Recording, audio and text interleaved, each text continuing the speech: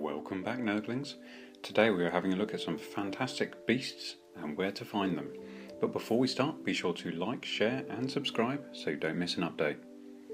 You probably already sussed me with the title of the video. My bad, I couldn't help myself.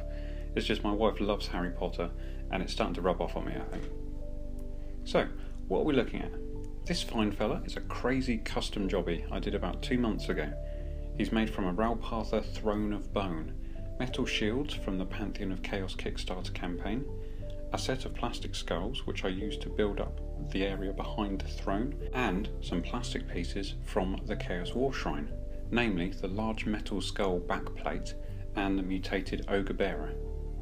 I also used a fair bit of milliput to blend the pieces together, sculpting a sumptuous quilt for them to lounge on, some rather interesting tentacles on the ogre, and, of course, some curious textures on the underside of the throne where the ogre meets the metal palanquin. The base is lasered MDF and is 50mm squared, to give you an idea of the size of the thing. Now, I've had this guy on the paint table for what seems like an age. He's been in various stages of build for about 2 years now, so I thought it prudent to fix him up and get him painted. He's the master of slaves and works for the Chaos Dwarfs, yet I imagine he would work for just about anyone that would pay him enough. Under his watchful eye he marshals Chaos Warrior, Chaos Dwarf and Ogre slavers who cajole the unwashed masses into regiments to fight and die for his paymasters. Not only this, but he's a mighty warlord in his own right.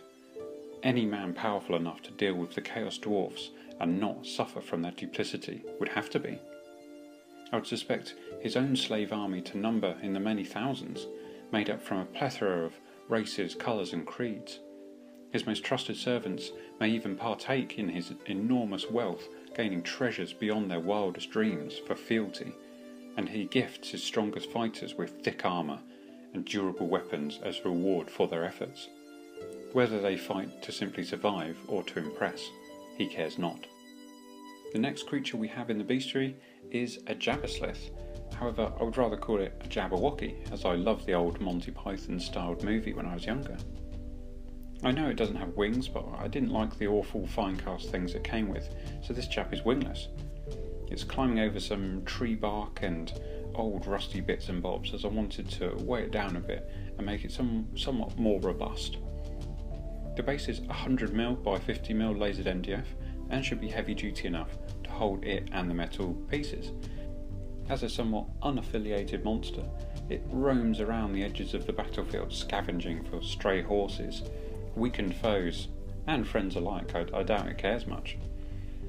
It makes its home in the dark swamps and cave systems on the edges of the border of the Empire. Whilst physically strong and formidable, it is a carrion creature, preferring to eat the flesh of the dead and dying rather than killing fresh prey. The stench of its hide can be smelt from miles around, as it smells as bad as the filth it consumes. Trolls and other despicable swamp creatures are the only things that dare venture near.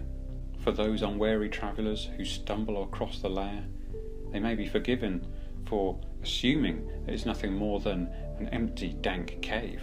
They are sorely wrong, however, as beady eyes watch them silently from the darkness. Interlopers are dealt with in the long night when they are scared and weak. Following the Jabberwocky is a Chaos Dwarf Bull Centaur, a mighty creature of myth, the powerful legs and bulk of a boar combined with the deadly cunning of a Chaos Dwarf. He's a metal model from the Pantheon of Chaos Kickstarter and comes in several pieces: the torso, main body, and then 2 right feet, as the casting would have been difficult with 4 feet attached.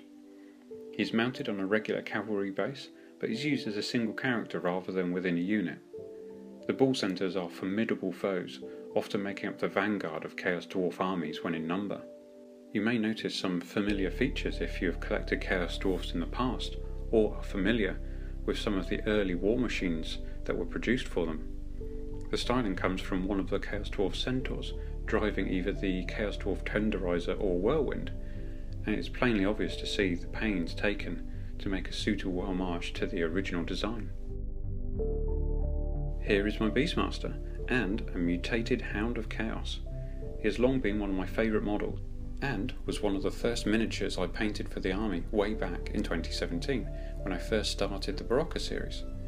He comes armed with a rather nice scythe and whip and drives his dogs to war.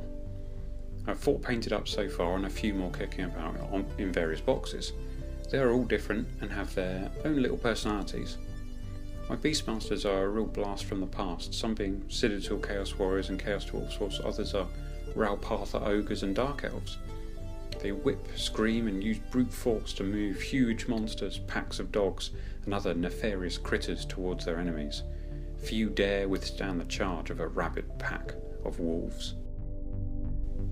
Next is a mighty Minotaur, another to add to the herd. He's an old miniature with a somewhat oversized head, but is all the more adorable for it. As you can see, he has some rather nice glowing red eyes and a huge club with which to smash his foes. Standing anywhere from 8 to 16 feet tall, a Minotaur is a brutal killing machine, easily capable of splitting a man in 2, ripping a horse apart, or otherwise causing the maximum amount of disruption to the enemy lines. It's no wonder they inspire fear in man, their blood-curdling howls and grunts carrying far across the battlefield. The Minotaurs are the fearsome guardians of the forests, and in particular, the herdstones of their kin, the Beastmen. Whilst often solitary beasts found in caves and labyrinths of the ancient world, they will band together in large groups to defend their realms and flock to the banners of particularly powerful beast lords in search of blood and battle. The largest of their kind may even become a Minotaur Lord, a beast lord in their own right, commanding many dozens of Minotaurs and hundreds of lesser beastmen. Thankfully, these monsters are few and far between, preferring never-ending battle in the realms of chaos rather than the hunting of lesser prey out in the old world large. The awe-inspiring Dragon Ogre is our next monster, a beast that time forgot, only talked about in hushed whispers over flagons of ale at the local tavern, for few have witnessed such a beast in person, and tales oft grow large when passed down the generations. Even though few genuinely believe the tall tales to be true, best not speak them too loudly, just in case. This chap is a first-generation Dragon Ogre, made from lovely old lead and mounted on a plastic chariot-sized base. He is clad in a mix of chainmail and plate armour and wields an axe large enough to cut a knight in twain.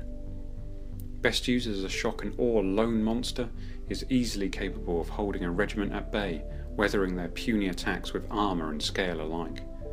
The Dragon Ogres of old only rise during the cacophony of thunder and lightning storms, for not much else can raise them from their slumber in the mountains. It is said the largest of the race, Krakenrock the Black, is the size of a mountain, and that his coming heralds the end times.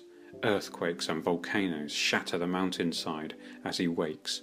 All who look upon him are doomed. To finish off our stint on monsters, it will be prudent to look at some mutated beastmen. First off, we have the Ostrich Man, a curious fellow, sometimes seen in the circuses of the old world or lurking in beastmen herds. Weak and ungainly, his only real contribution to the herd is his unquestionably long neck and good eyesight. Often employed as a lookout or simply as a wretched slave to the beast lord, he is still a creature of chaos and deserves not your pity, for he would have your head if you but turned your back on him. The second of our mutated friends comes in the form of a terrifying mudman. Swords and lances pierce his hide, causing him no mortal harm. A strange and rare mutation, he's unique even amongst the varied bodies of the beastmen. Slow and lumbering, as if underwater, his attacks are not particularly powerful. Over time he has learned that he is next to indestructible and can withstand horrendous bodily damage, always coming back for more. To that end he makes an excellent guard. However, he is best used in ambush, lurking in swamp-like surroundings where he can overwhelm lone enemies and quietly digest them over many days. Our third mutant is a lizard man from Lustria. Whilst maybe not technically a beastman, he is suitably different and quirky to join the herd. His scaly skin, light armour and shield make him a robust little unit capable of holding off most enemies whilst his herd joins the fray. Given a second chance at painting him, I'll give his shield some interesting designs, maybe painting a face on it or at least some checks around the edge. Like many of the creatures in our bestiary, he lives in the swamp and his fighting style reflects this. Ambush from the water is his preferred method, especially unwitting foes who don't suspect there to be anything below the surface of the water but branches and weeds. The fourth beastman in our jaunt today is the Slothman, slow to anger, pondering yet powerful, and not particularly smart. He is a stalwart of the Beast Lord. Muscle and fur cover his body, and long claws protrude from his hands and feet. Despite his natural weaponry, he still carries a weapon of his own. Whether this is to signal that he is more than simply a beast, or through mere imitation of his beastmen brothers, is unknown. Finally, we have the glorious Zygor, a mysterious little creature. He's a classic chaos monster that was sold as a set with a two-headed ogre called Leaping Slom Two-Face, and I believe a three-headed harpy, whose name I forget. He's a fantastic compact little chap, and would make a decent leader for any group of mutated chaos goblins or some such critters. While small, I think he is pretty robust and can hold his own in a fight. Well, that just about does it for today's video. Which model did you like the most and why? Be sure to comment, like and subscribe, and thanks very much for watching. Peace.